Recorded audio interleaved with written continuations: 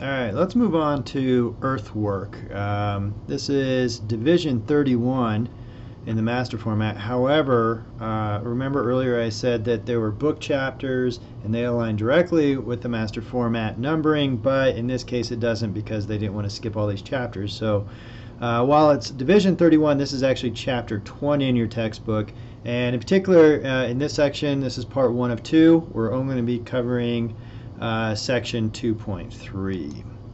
So what we're going to be talking about today is site preparation and clearing, getting ready for construction to begin. This is taking the whole site, clearing it out, and everything else. So let's start by defining what we mean by site construction, and it's anything that is the pre-construction process.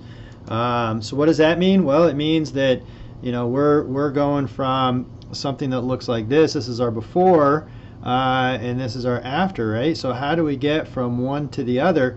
Well, we got to clear out all the trees and everything. We are going to have some infrastructure for some roads and things like that.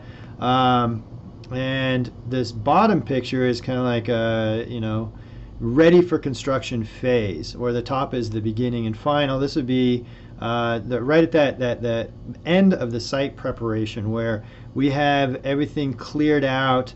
We have access in here. We've probably graded it. You can see over here there's some soil that is being stored. And what else can we see? We see they put some temporary fencing up, and we can see that this is the building structure where it's going to be outlined. So when we talk about what is this site construction, we have that site clearing like I just showed, that building location and orientation. We do have the relationship to finished grade, meaning this whole thing was probably graded in some way, dewatering, getting the water out, excavating or backfilling, whatever's needed to get the grade right. Really, excavation and backfilling and grading are almost all the same. But so that's somewhat what's included. Now, why do we care? Why is this such an important part of our building process? First and foremost, the aesthetics. So if you're going to bulldoze all your trees and leave no vegetation, that looks aesthetically much different than a building where you left a lot of mature trees there.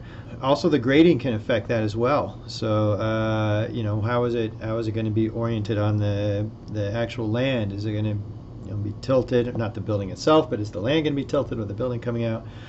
What about where the building's going to be as far as the sun? So which side is your southern facing side? How's that going to affect any utility bills or anything like that? So we talked before about sustainability considerations in construction, and that's a big one. Where is it going to be located? And a lot of this site construction, this pre-construction, it will determine it. If you have trees to shade your building, then of course that will reduce your heating and your heating bill in the summertime.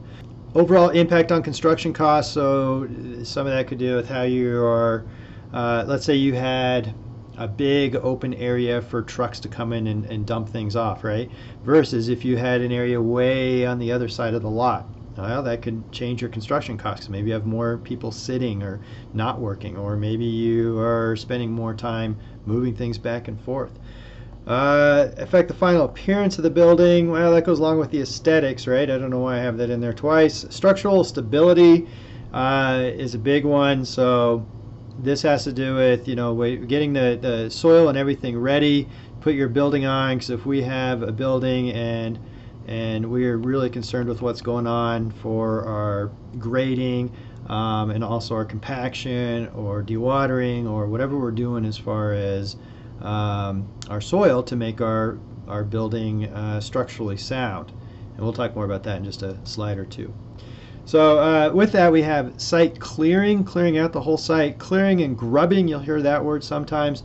We can't put our building right on top of some active vegetation like this. Like we couldn't just pour in some gravel and start immediately building, because this vegetation will start to decompose, and as it decomposes you'd have voids, and if you have voids things start to settle, and it's a nightmare. So we need to get down to natural soil, meaning we have to clear off this topsoil and strip it down to what we're seeing down at this lower slide, right?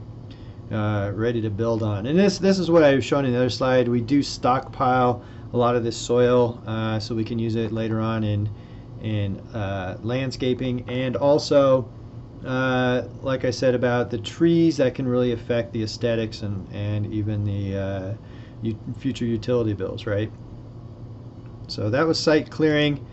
Here's an example from a Poudre School District job at Centennial High School about what they had in their project manual as far as site clearing.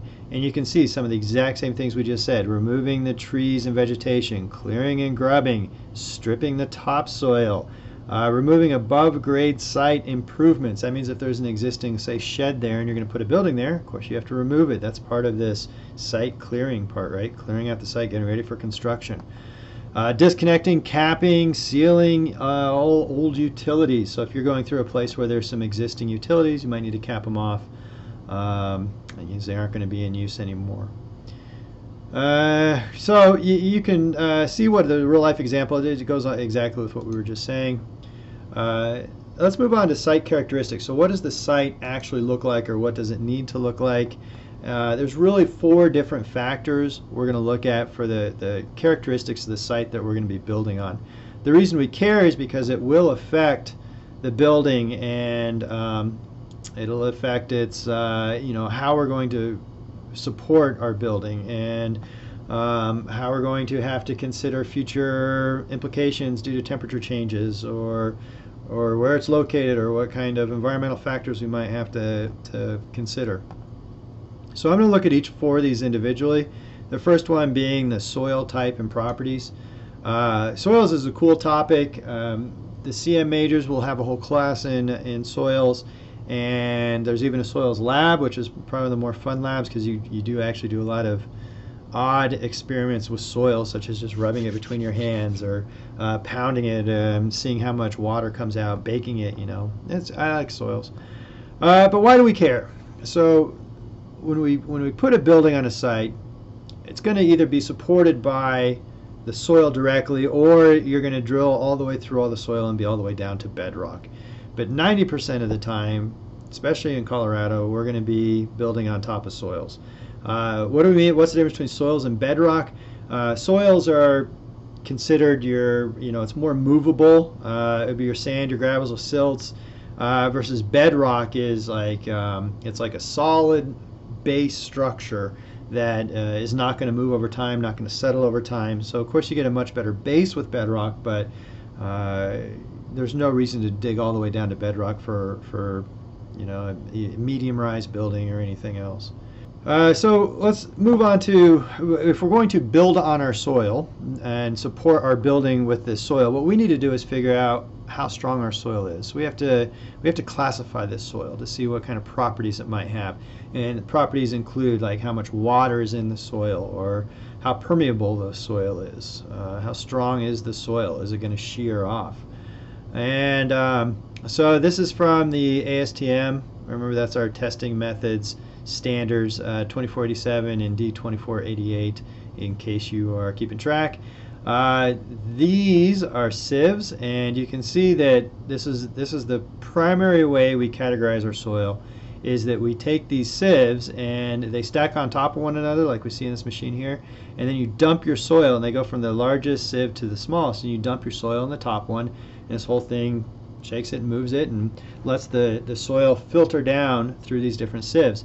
After they're filtered, then what you can do is you can empty out each one, and you see your percentage. So those bigger rocks come in the wider screen. Anything smaller than that little square in that sieve would pass through, and so on and so forth. So second sieve, you dump it out, and you have something like that. Third sieve, fourth, I don't know where the last one is. Looks like we're outnumbered a little bit.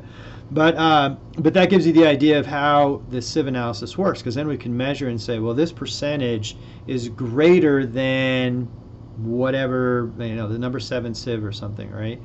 All right, so let's take a look at some categorization we can get after our sieve analysis. What we can determine is if we're going to categorize it as being granular, which is more like boulders and the larger particles, versus cohesive, which is our very small particles, something like a clay or a silt.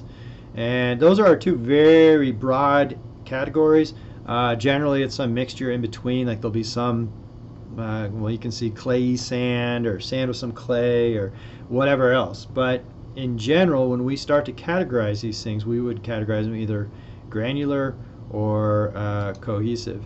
And you can see this list as you go from in essence, the particle diameters, and as they get smaller as we move down, our largest particles we would call gravel, right? So gravel technically has a diameter between 3 inches and the number 4 sieve. So 3 inches would be as big as we're talking about, and then number 4 sieve is a little smaller.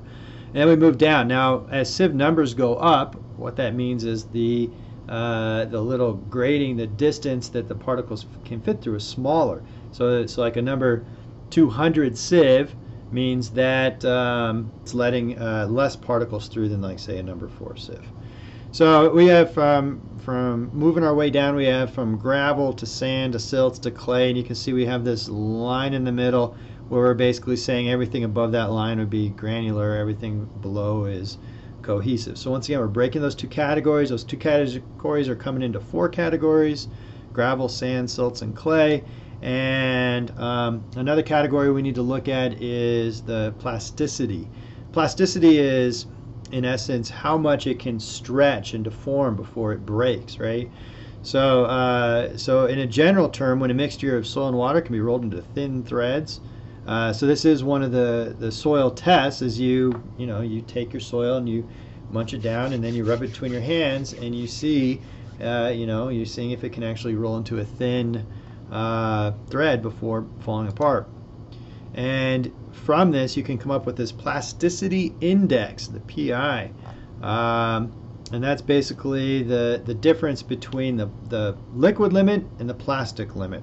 And I know these are a lot of words, but basically the way I usually got to know it was through the tables and categorizing it through tables. You can actually do some labs to figure out what your liquid limit of a soil is. So before you build your building, you go out and do a soil sample. You bring your sample back to the lab, and you can do a series of tests on it. From those tests, you can determine its liquid limit, you can figure out its plastic limit, and then you can figure out its plasticity index by just subtracting the two. I think that's probably a better way to describe it, right? So why do we care? So if we have a highly plastic soil, what that means is if you think about a real clay-like soil, you've probably heard this before, that the clay will, in essence, if it's underneath water, in water, under the water table, it'll start to expand. So as if you have soil that's expanding, that's going to put extra pressures on your foundation. So you have to be aware of that, or you have to deal with it in some way. So this is saying soil expansion as water table rises. Yep, typically in clays. You can get this heaving soil, and if you have different types of soil, maybe one half is heaving more than the other half, and that's where you really get some cracking or some structural integrity issues. So when we talk about classifying our soils, like I said before building, we could look at this is the USCS, the Unified Soil Classification System, and you can see we have these group symbols, GW for well graded gravel, and you can see just like before, we're going from like our bigger particles down to our smaller particles. In fact, there's one main line right here where everything above it is coarse grained, everything below it is fine grained, and with those coarse particles, then we can break it into either gravels or sands. Remember those two we just said, and then we have silts and clays down below. And how do we going to figure out if it is truly going to categorize it as a gravel or sand? We start looking at our number 4 sieve. What percentage of particles is actually passing through that sieve? And that'll let us know if we want to actually call it coarse-grained sand or gravel. So, and then that can be further broken down to either clean gravels or gravels with fines, or clean sands or sands with fines, right? So now, once again, now we're saying the fines would be, what percentage of the particles are getting through the smaller sieves. And And you can continue to categorize. I'm not going to require you to use these tables. When you take the soils class for the CM students, they'll definitely get more familiar with these. But the idea is that then you can categorize it into, an SC soil, a CL or OL, MH, whatever it is. And based on that, you can get some idea of how strong that soil is. This is another table. It's similar to the last one. It should look very similar. It's still from the USCS. We still have our coarse and fine, and those are still into their 4, and they're getting more and more finely detailed to identify what group or how you're going to categorize that soil. This one does show the plasticity chart, where you can look at that liquid limit. Remember when we talked about that liquid limit before, and plasticity index? So a lot of these, what you're doing is you're mapping out something on a table, and you might say, well, if I know my liquid limit is like 40 and my plasticity index is 25, then I know that I must be a CL as far as my categorization, right? And I'd say, oh, that's an inorganic clay of low to medium plasticity. So that's a little bit how those tables work. Let's talk about the properties, or why we really care. Those are all properties, right? What makes a soil stable and structurally sound enough to build on? What we really are worried about, a couple things we're worried about. One thing we're worried about is this internal friction. The other is cohesion, because both of those can affect its ability to resist shearing. So shearing, like scissors are also called shears, is when you have, if you think about two surfaces sliding against one another, that'd be a shear failure. If they can hold each other solid, that's a good rigid structure, right? But once it shears off, you have problems. So, and you can see some pictures over here of some failures where things are shearing apart and the whole slope is unstable, right? So what affects this resistance to shear? We have that internal friction. That's what I was saying, the ability for it to slide over one another. So if you think of, say your soil has a lot of, if there's particles that have ridges and they interlock, then you actually have a high friction between your soil, and it's less likely to shear off. And then also cohesion is on the smaller level. It's more like what you're talking about with clays, right? Like if you think about a clay, just trying to rip it in half, it's not so much the shape of each individual clay particle as much as it's, I guess technically it's chemical bonding, right? The binding force that holds the soil together. Maybe not on the chemical level, but definitely molecular level somewhere. So that's why we care. Bearing capacity of soil. When we say bearing, what we're saying is like bearing down is like pushing down on a soil, and we're talking about the ability to resist the load of the building. So that's really what I was saying: the strength of the soil to be able to hold up the building. And this should make sense. Soil tests should be done if we have heavy loads, or we have a bunch of smaller buildings together. Or a tall building, but not so much single-family homes. So if I had a building here, and say it was a high-rise building, so this is what I was looking at with this tall buildings, and we really cared about and maybe it's a light tall building, because we said, well, it's a heavy building, we have to worry about it. Well, also a tall building, because if we had a wind load pushing on this tall building, then it would have like an overturning force, and you'd have a large force pushing down on this far side, meaning it almost acts like we need more bearing pushing up to resist the building pushing down. Because in general, what we're saying is like, if I were to think of all my little soil particles down here, all the force from the building is pushing down right onto that soil. So we need to make sure that that soil can support that load down. That's what we mean by the bearing capacity. And if it's a heavy load, or if we had a whole bunch of small buildings together, then that acts as if it's one big building, right? Because when you think about the reason that's true is if you think about what's supporting this building, we could think about almost like a soil envelope, like it's going down and around and over there. It's not like directly below the building, right? So if I had another building that was right next to this building, even if they weren't too heavy, then what happens is I end up with this building this envelope, this soil envelope overlapping, and so these several buildings together depend on what's adjacent, right? So that's why if we have several buildings together, numerous smaller buildings grouped together, then we need to worry about bearing capacity as well.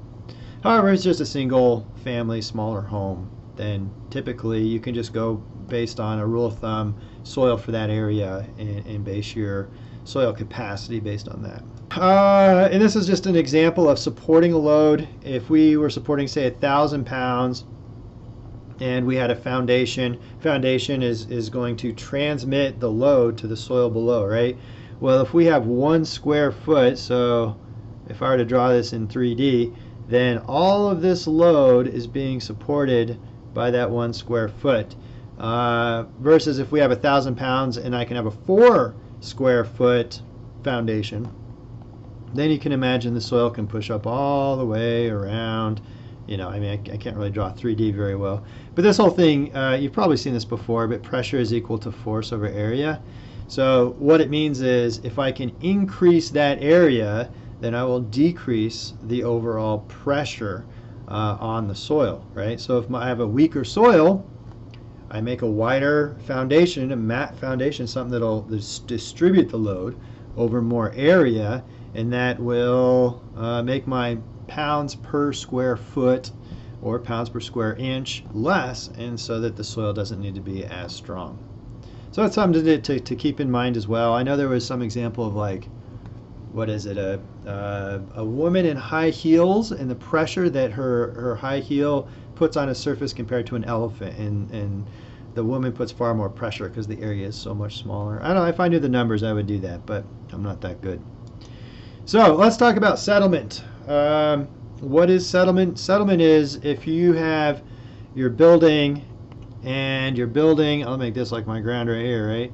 Here's my building, and then underneath the building are all these rocks, and there's probably a little water in between those rocks. Might be some sand and some gravel and whatever else. Here's all of your soil, right? And what happens is if I have this force pushing down from the load of this structure, then you can imagine that the house tries to sink into the soil. So that's really what the settlement is like that sinking of the house. Now, how can it actually sink? All of these little area in between rocks, right? I don't know how well I can really show that, but there's little voids in all of this soil. Voids can either be just air, like if you think if this were a close-up and I had a rock here, and a rock here, and a rock here, well, in between here, what I have are void areas, meaning it's just air, like an air pocket. It could be water in there or something. So if you think about a force pushing down on this over time, what can happen is these can shift slightly, and this air will eventually get pushed out, meaning the whole thing becomes more compact, right? So, so that's more an example of a dense and granular type of settlement. And the big way to limit that is by compacting the soil. So if you come in beforehand and you just, you use one of these big vibrating machines or a roller that's massively heavy to just push down on the soil to get rid of all those voids ahead of time, then you'll have a more stable foundation. You're not worried about the settlement. Clay is a little different. So with clay, like we said, it's not as permeable, meaning water doesn't push out of it. If you did have some water in here, of course, it would just run out, so it's not really a big deal. But if I have clay, like we said, clay could absorb water. Well, it can also release water if it's under pressure for a long period of time. So if I have my building on top of the soil pushing against this clay, eventually all this water gets pushed out, meaning there's less voids, less water, and so your whole building ends up settling, right? Which is bad stuff. What happens when things settle? Well, like I said, bad stuff. So you can get some displacement. It can be either lateral displacement, which is horizontal, like we already just talked about the vertical displacement. So you just have a lot of movement, which isn't good to design for because our structures can't handle it. It can happen quickly. This is Highway 36, where, if I remember the story right, they found a little crack. They're monitoring this crack, but it only took a week before that crack grew to an overall failure. So you can imagine how something starts to settle, it changes, it might put more pressure in a particular location, and it's like this cascading effect, right? So moisture on soil, this would be number 2. Number 1, this all goes back, site characteristics. So we just did, that was all just soil type and properties. We also have the moisture conditions and the effects of moisture. Well, we care because if we have more moisture, like we said, it can cause a volume change of that soil. If you have more clays in there in particular, it'll start to absorb the water and expand. And it can also reduce the bearing capacity of the soil. So basically your soil is less strong if you have more of a, if you think about sand and then you had a whole bunch of water in there, and the sand would be more likely to want to move away because it's like, I don't know, it's just washed away in essence, right? So how do we account for these things? We could use a drainable base layer. So what that means is if I have my structure here, I would have one layer with some larger stones or gravel, and what that does is the water is free to just run out and it will not be trapped within our soil. That's what it means by drainable base layer. We can also grade to improve the site drainage. So what that means is, most structures should have this anyways, but if we were to put a slight, this is definitely overly exaggerated, but if you were to put a grade that's away from your structure, then when it rains or whatever else, it doesn't absorb straight into the structure, it just goes off to the sides. You don't need to worry about as much. We can also use vegetation. So this is common in a lot of drainage ditches. Plant some trees and some shrubs, and what they're doing is they actually suck up the water before it gets into the soil and causes any problems. The third site characteristic that we should think about is thermal conditions, or the effects of the temperature. And the biggest issue with temperature is this idea of frost heave, which means that you have water in your soil. There's always a little water in your soil anyways, and if that water freezes, as you know, when water freezes, it expands. So we basically have our voids are getting bigger and bigger and bigger and just pushing the soil up, and that's what I mean by frost heave, or actually horizontally as well. It just tries to expand, right? Now it only happens so far down, because if you go far enough down, then the temperature is always the, I don't know, what is 60 some degrees, right? But closer you get to the surface. So depending on where you live, you'll have to go down below what we call the frost line, which is how far it'll freeze below ground. And so, like say in Colorado, you need to go down like say 3 feet to stay below those frost lines, so it doesn't freeze for something like a foundation wall. Or if you're going to run any pipes underground or anything like that, you have to be below that frost line. Yeah, so you have to take into account of that. Of course, if you're in Texas or Florida, don't need to worry as much about frost heave at all. The last is geographic factors. And so, what's the climate where you're at? We kind of just discussed that a second ago. Are there other climate conditions you need to be worried about? When I was in Norfolk, Virginia, one condition we were really concerned about was the fact that you have water. The water table is constantly changing because of the ocean. So you actually have the ocean coming in. And I lived in an area called tide water. So the water was always, basically the tide would come in and the groundwater would go up when the tide came in. And that affects things like foundations. So we had an open, no one has a basement, right? You can't have a basement because of the water table so high, and it would constantly fluctuate because of that climate. Flatter sloped construction site, yeah, well, we talked a little bit about how that would affect things for drainage and whatnot. Resource availability, and what is it like where you're at as far as labor versus material. If you're at a place where labor is abundant and cheap, then that's a different factor when it comes to your construction versus if materials are cheap, right? So I think I brought this up in the intro day when I was talking about my background in concrete formwork, and we said, well, we had hand set forms which took a ton of labor, so we moved away from hand set and went to crane set, because while the equipment was much more expensive, the labor didn't require as much labor, and labor isn't cheap. So that's the end of this section. This is part 1 of 2. Look forward to the next one coming up soon. Talk to you later. Thanks.